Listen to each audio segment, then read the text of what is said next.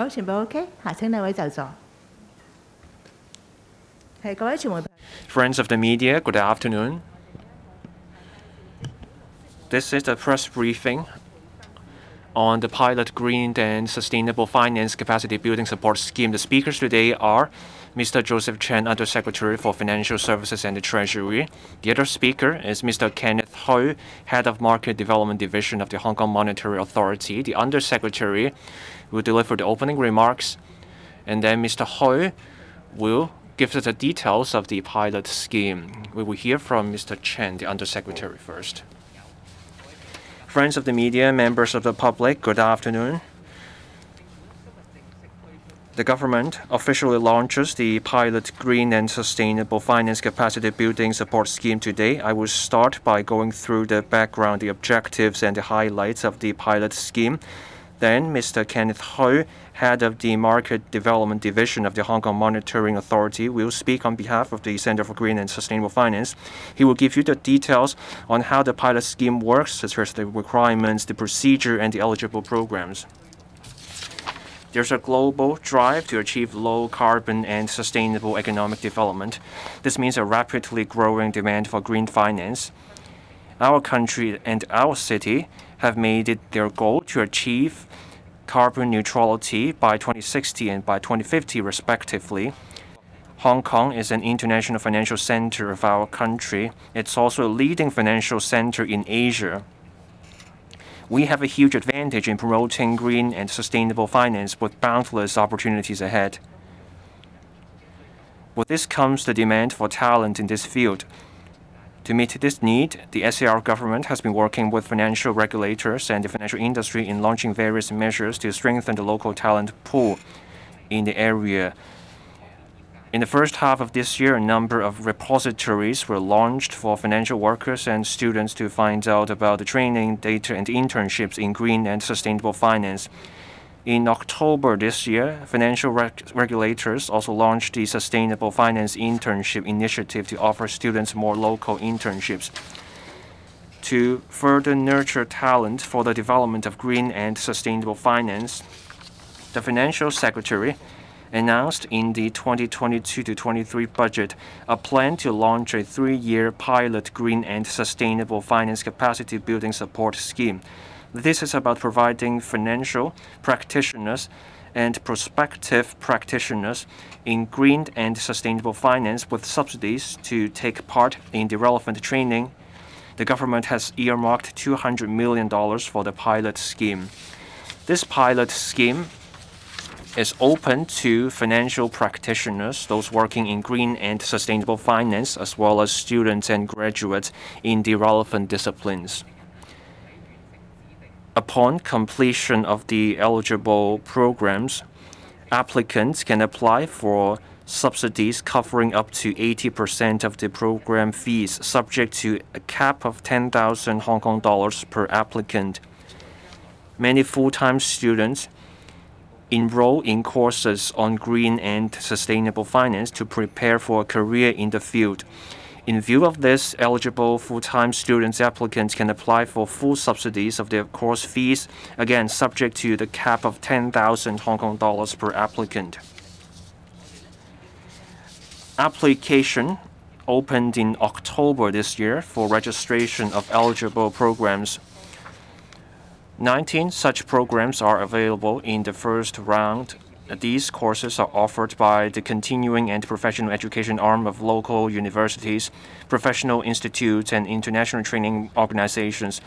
These programs cover green and sustainable finance in banking, asset management, and insurance. The list of course offering will expand to include more programs that dig deeper and engage with a broader range of issues.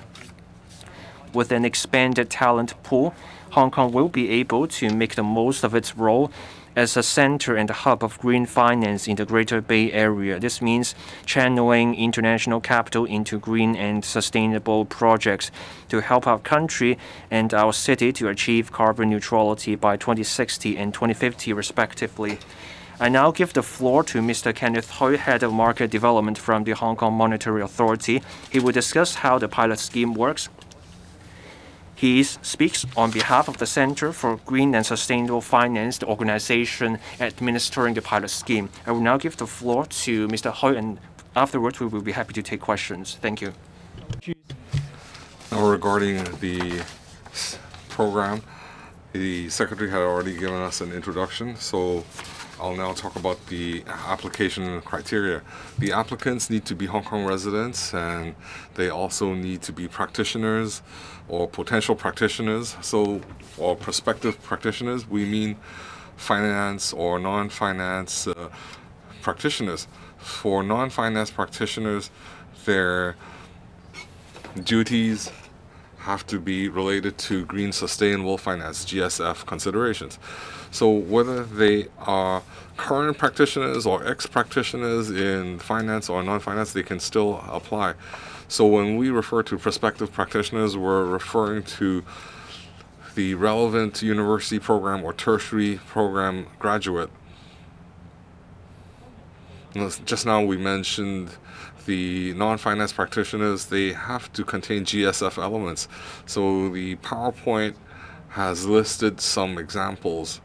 So when we decide non-financial services, whether they have GSF elements, we have considered the demand for staff, and in order to encourage more people to participate, we have taken some broad considerations, including product development and sales. These might all fulfill our criteria.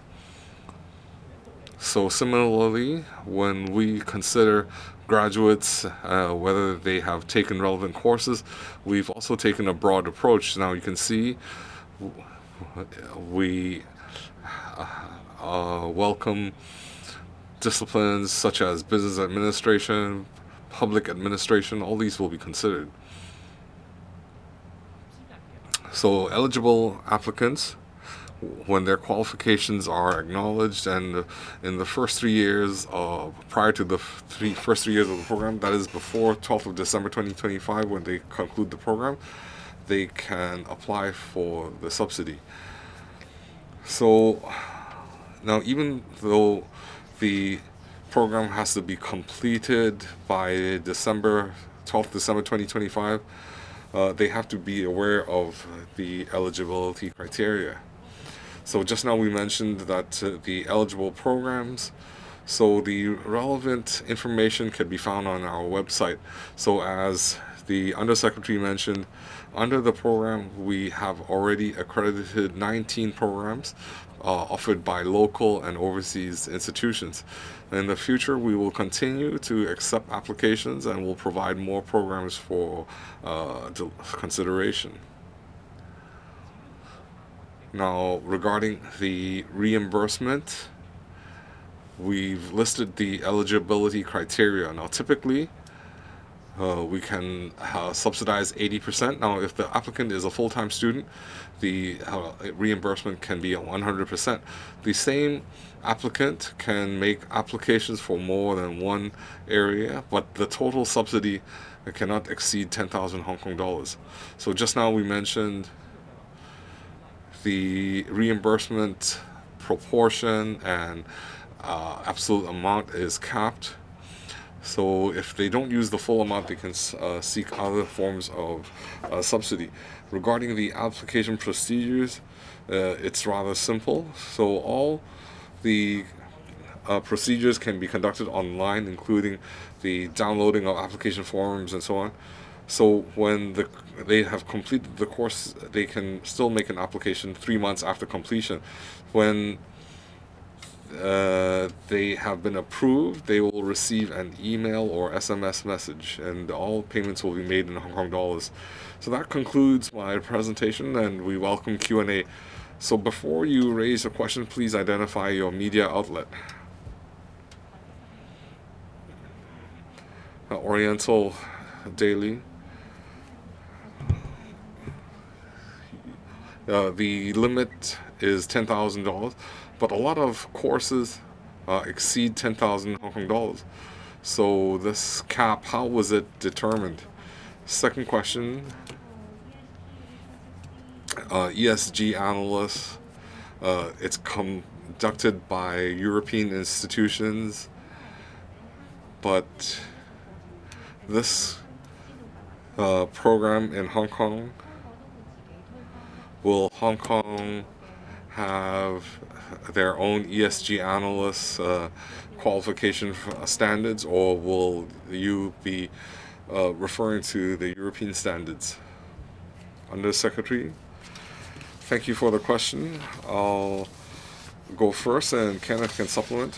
Now, regarding $10,000, we've considered the different factors, including the typical, the average cost and the number of applicants, and also the government finances. So we will keep an eye on the program and make adjustments according to the conditions, and we can conduct further review. Now, regarding to your second question, the eligible institutions, and in Kenneth's PowerPoint just now, there's an annex you can refer to. We have some international institutions, so I won't go through them one by one. You can look at the screen, and quite a few of these international institutions provide ESG training. Now, Joseph is correct. The eligible programs, aside from Hong Kong programs, we also have international programs. So Hong Kong is developing a banking qualifications framework, enhanced competency framework. It allows practitioners to participate in these programs. It will be available next year, and so we'll promote it amongst the banks and other financial institutions. Next question.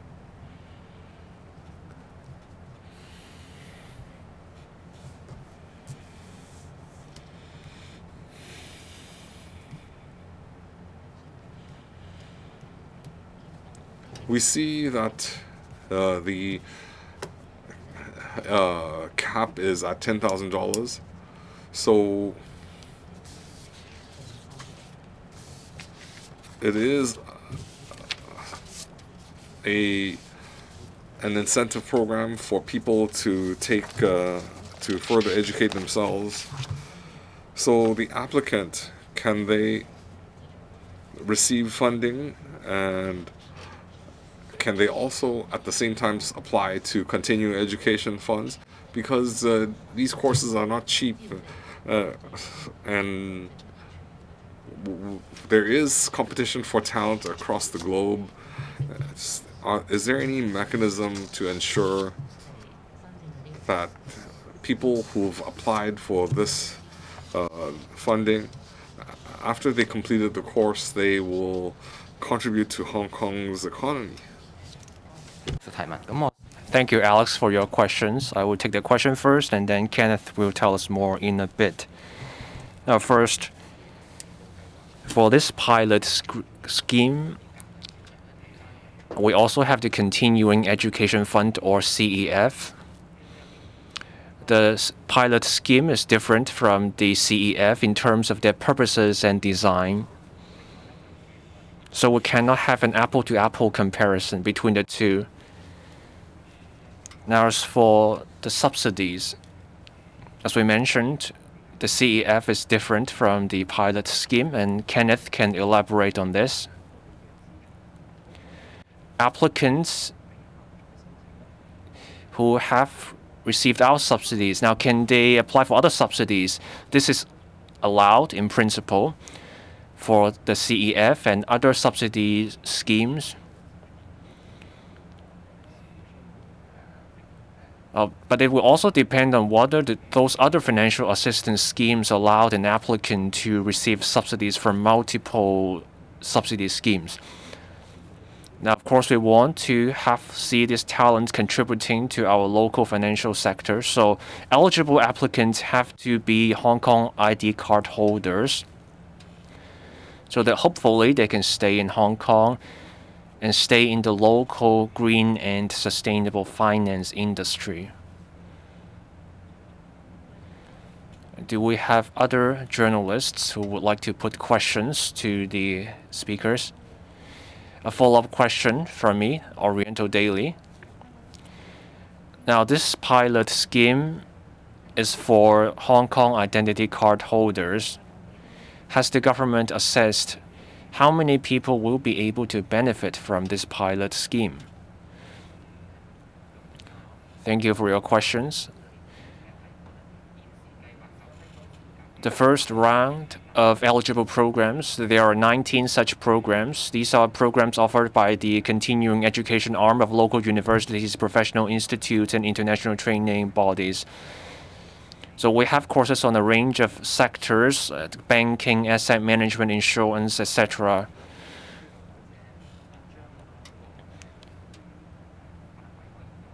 As for how many people can benefit from the pilot scheme, we're just launching the scheme. The list of course offering will keep expanding so that more programs, more qualifications will be covered. Our goal is to cover more programs for those interested to choose from so that they can find the training they need. That's our direction. So at this point, we cannot say for sure how many people will benefit from the pilot scheme. This is a 3-year pilot scheme. We will be closely watching how the pilot scheme goes. And through the Green and Sustainable Center for Green and Sustainable Finance, we will receive feedback from the users and see if adjustments and changes are needed. Journalist in white at the back, very back. I'm from Commercial Radio. The government has earmarked 200 million Hong Kong dollars for the pilot scheme. And the course offering may expand further. Is there any chance that the government will put in more money into this pilot scheme? Thank you for your questions. We're just launching this pilot scheme. The course offering will keep expanding so that more suitable courses will be covered. As for the effectiveness, over the next 3 years, we will review the pilot scheme to see where we can do better.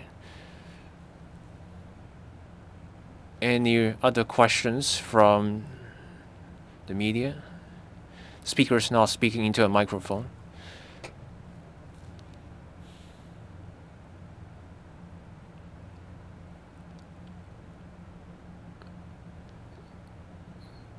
The FSTB already has other subsidy schemes for the sector.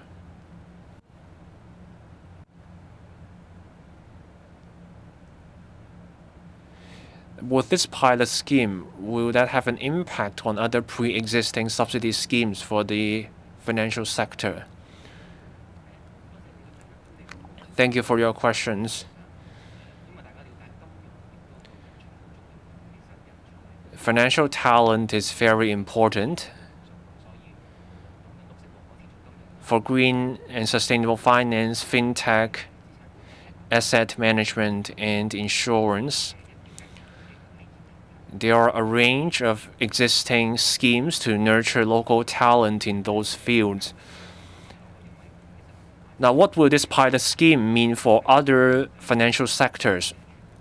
We're talking about various parts of the financial industry: asset management, insurance, green and sustainable finance. So for each sector, there is training for each kind of talent. For ESG in particular, there are also other schemes such as a sustainable finance internship initiative, but that initiative is of a different nature. In some cases, it's just training for the qualifications. But in the internship initiative, the emphasis is on hands-on experience. That's why in October this year, there was this Sustainable Finance Internship Initiative. This is for students so that we can nurture talent in various ways. For ESG and green finance, there's a huge demand for this kind of talent. It's a rapidly growing area. The data shows that in 2021, we issued green and sustainable loans and bonds totaling 56 billion US dollars. This is 4 times the figure of 2020. So the issuance quadrupled over a year.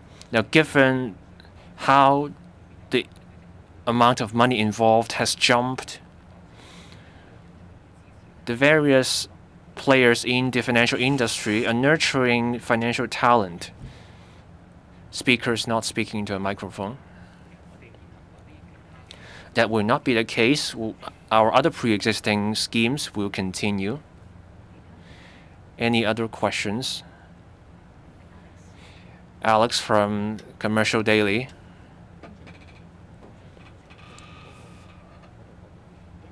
For the course offering, there are 19 eligible programs at the moment. How many courses are still going through the approval process? Are they the courses offered by local universities, or are they offered by international training organizations? Now, for practitioners and non-practitioners, they can take part in the programs.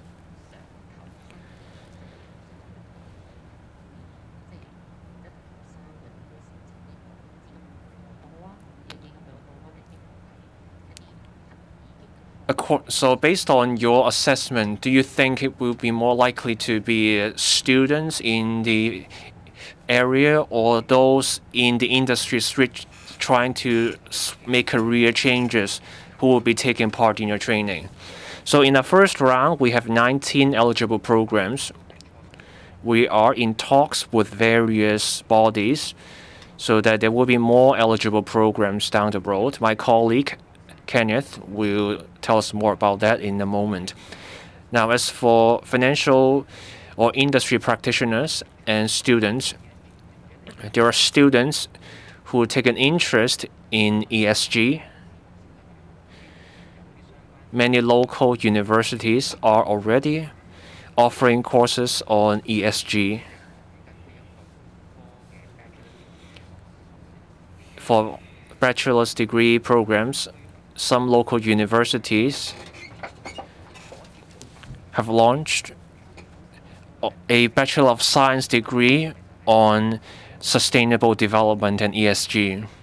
So this goes to show the need for programs in this area. There are also financial businesses expanding their scope of operation, so there is a need for such talent.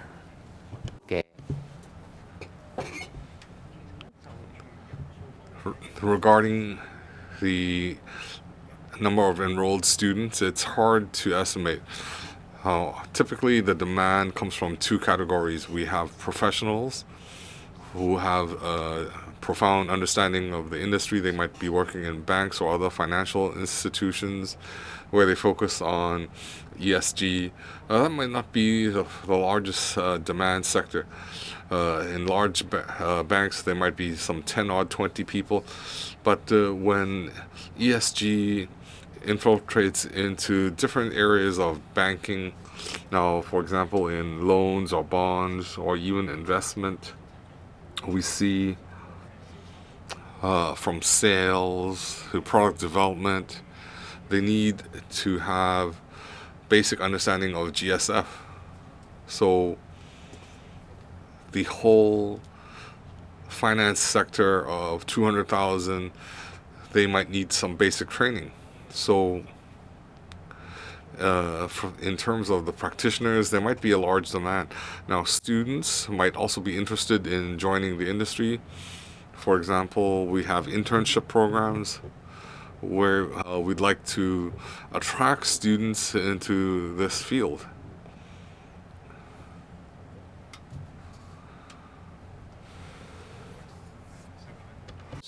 So just want to ask, So how does the government expect this pilot green and sustainable finance capacity building support scheme to help the development of nurturing sustainable finance talent in Hong Kong? So how will this help to develop talent? What role will this scheme play? And how important is developing talent, ESG, sustainable finance for Hong Kong's role as a leading green financing hub in the region and internationally as well? Thank you. Thank you. I'll try to answer this in two angles, right? First of all, we set up the scheme is to encourage local eligible practitioners as well as prospective practitioners to participate in training related to green and sustainable finance in response to the new trend of developing low carbon and sustainable economy.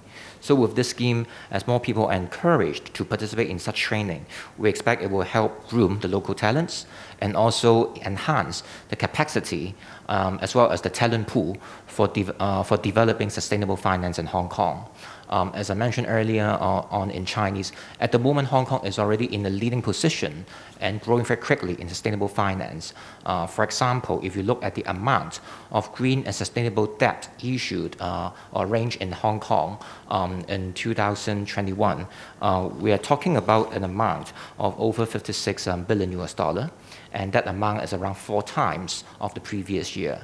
So with that, you can see that the demand for such talent is growing strongly. And we do believe that with such program, we can enhance our competitiveness to ensure our sustainable finance industry will grow in a healthy and also in a prosperous manner. Thank you. 有冇其他問題？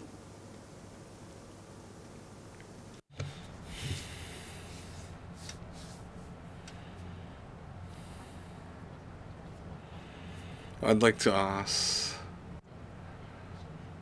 you say the demand is hot, so your understanding of financial institutions such as banks, their internal training, how are they doing?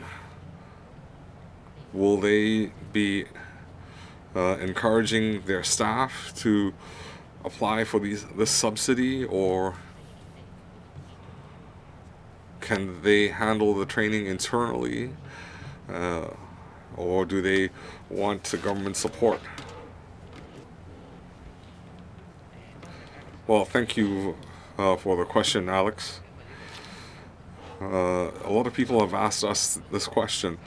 Now, if you're talking about students, they welcome this program because they don't have company funding.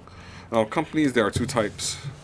That is, where companies that have internal ESG training, but a lot of times the subsidy, they might not be able to subsidize the staff 100%. So as Kenneth said, we will subsidize them, but we'll ensure that there won't be double compensation.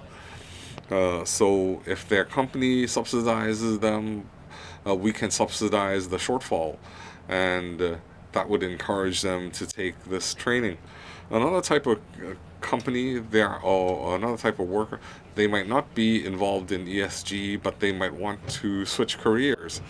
And we would like to encourage these people after training, they can switch careers. They can have more career choices, and that also enhances our talent pool.